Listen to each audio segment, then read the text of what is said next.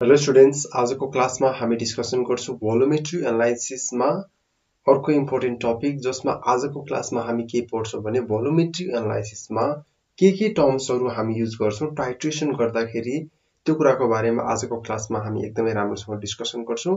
तपाईहरुले लास्टको भिडियोजमा के बुझ्नु भएको छैन भने प्लिज कमेन्ट गर्न चाहिँ नबिर्सिनुस् है। ओके, विदाउट वेस्टिङ टाइम म सिधै टपिकमा जान्छु र एउटा रिक्वेस्ट गर्छु, तपाईहरुलाई आउँछ भने ध्यान दिएर सुन्नुस्, लेख्नु पर्दैन, एक्जाममा तर याद गर्नुपर्छ है। यो कुरा ख्याल गर्नु होला, कन्सेप्चुअल आइडिया हो यो चाहिँ, धेरै केही पनि सोच्नु पर्दैन। जस्ट के गर्नुस्, एकचोटी यसलाई स्क्रिनशट हान्नुस्, स्वाइप गर्नुस्, स्क्रिनशट हान्नुस् है। तपाईहरुलाई पछि एक्जामको दिनको अगाडि तपाईहरुलाई हेर्न सजिलो होला। त्यसपछि है, या त तपाईहरु भिडियोलाई पज गर्नुस् र यो लेख्न थाल्नुस् तपाईहरुको कपीमा छैन भने चाहिँ। यदि छ भने चाहिँ त्यसैलाई रेफरेन्स बन्नुस्, यसबाट सुन्नुस् तपाईहरु। ओके, र टाइट्रेसन भनेको के हो त्यो कुरालाई हामी बुझ्छौं आज। र त्यसपछि प्राइमरी स्ट्यान्डर्ड सब्स्टान्सेस के हुन्छ, सेकेन्डरी स्ट्यान्डर्ड सब्स्टान्सेस के हुन्छ हैन। टाइट्रेसनमा हामीले कुन इन्डिकेटर्सहरु युज गर्छौं। टाइट्रेसन भनेको एकचोटी सरसर्ती याद गर्नुस्, त्यसमा हाम्रो एउटा ब्युरेट हुन्छ, ब्युरेट पछि तल कोनिकल फ्ल्याक्स हुन्छ हाम्रो, त्यसमा हामीले ड्रप वाइज खसाल्दै जान्छौं, कलर चेन्ज हुन्छ, कम्प्लिसन आउँछ।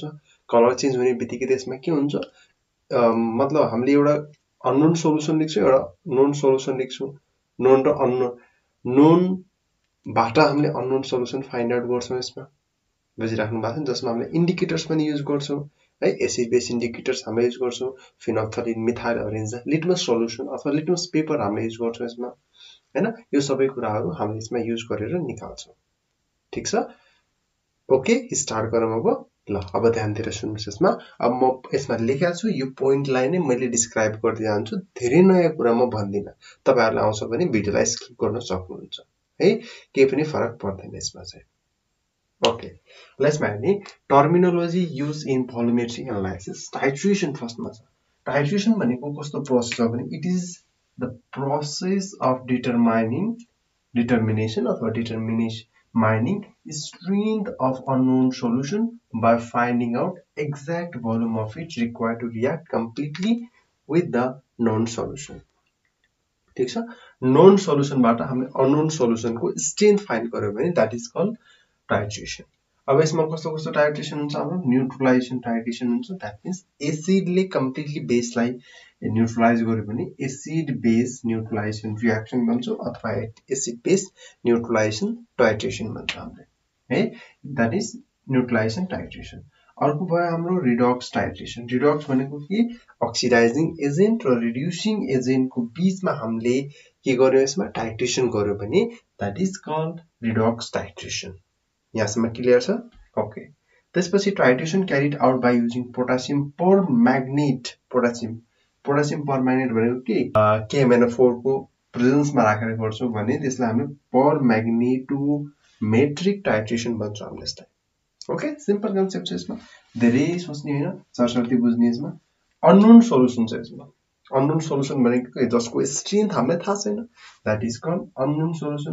अननोन मान्छे भनेको जसको एड्रेसै थाहा छैन, कसले चिनेकै छैन, त्यस्तो सोलुसनलाई अननोन सोल्छ, त्यस्तो मान्छेले अननोन मान्छे है। यसरी बुझ्ने। स्ट्यान्डर्ड भनेको के, जसलाई चिनिया छ हामीले है, जसलाई चिनिया छ हामीले त्यसलाई के भन्छौं, त्यसलाई हामीले स्ट्यान्डर्ड सोलुसन भन्छौं, र यसलाई हामीले स्ट्यान्डर्ड मान्छे नै भन्छौं। स्ट्यान्डर्ड छ कि नराम्रो छ कि जस्तो छ, चिनिया छ भने चाहिँ हामीलाई थाहा हुन्छ।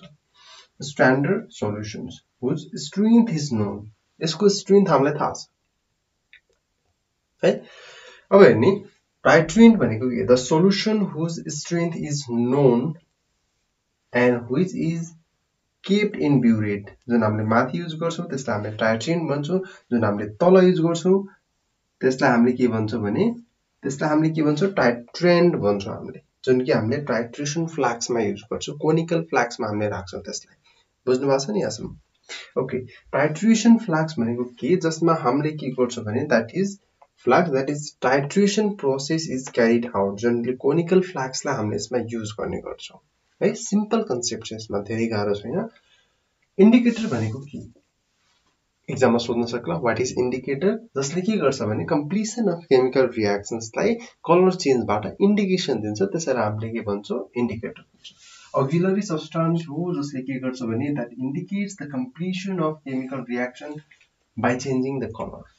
यति कुरा याद गर्नु, इन्डिकेटरले के गर्छ कलर चेन्ज गरेर यसले केमिकल रिएक्सन कम्प्लिट भयो है भन्ने कुराको इन्डिकेसन दिन्छ यसमा generally acid use indicator phenolphthalein को रेन्ज कति हुन्छ pH ranges from 8 to 10 pH ranges हाम्रो कतिसम्म हुन्छ फिनोल्फथालीनलाई यो 8 to 10 सम्म राख्छौं हामीले लिटमस सोलुसन्सलाई हामीले के गर्छौं pH रेन्जेस 6 to 8 सम्म राख्छौं हामीले यसलाई मिथाइल ऑरेन्जलाई हामीले 3 to 3.1 to 4.5 सँग हामीले यसलाई राख्छौं है त्यस्तै litmus solution cannot be used as indicator in acid based titration किन युज गर्दैन किनकि यसले के गर्दैन भने शार्प चेन्जेस देखाउँदैन so it does not gives the sharp changes so it is not used in the acid based titration त्यसमा हामीले के गर्छौं या त फिनोल्फथालीन या त मिथाइल ऑरेन्ज हामीले कुनै एउटालाई युज गर्छौं है एसिड बेस्ड टाइट्रेसनमा त्यसपछि इक्विभ्यालेन्ट पोइन्ट भनेको के हो भने the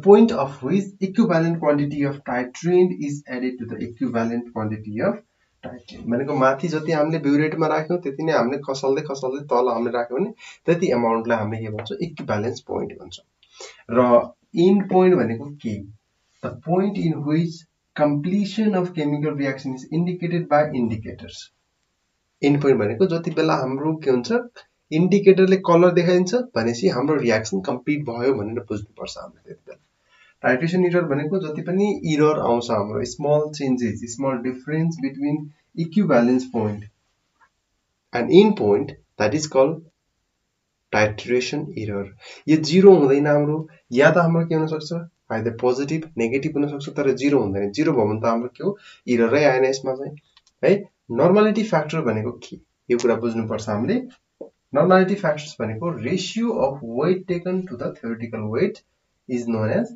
नर्मालिटी फ्याक्टर्स जनरली हामी के रिप्रेजेन्ट गर्छौं स्मल f ले डिनोट गर्छौं यसलाई हामीले र यसको फर्मुला के हुन्छ weight taken by theoretical weights so actual normality हाम्रो के हुन्छ एप्रोक्सिमेट n इन्टु f यदि तपाईहरुले क्वेशनले दिएको छ नर्मालिटी र फर्मालिटी पनि दिएको छ भने यो कन्डिसन्समा हामीले यो कन्डिसन्समा नर्मालिटी फ्याक्टर्सलाई हामीले युज गर्छौं ओके फर्मालिटी भने यसमा नर्मालिटी फ्याक्टर्सलाई युज गर्छौं यसमा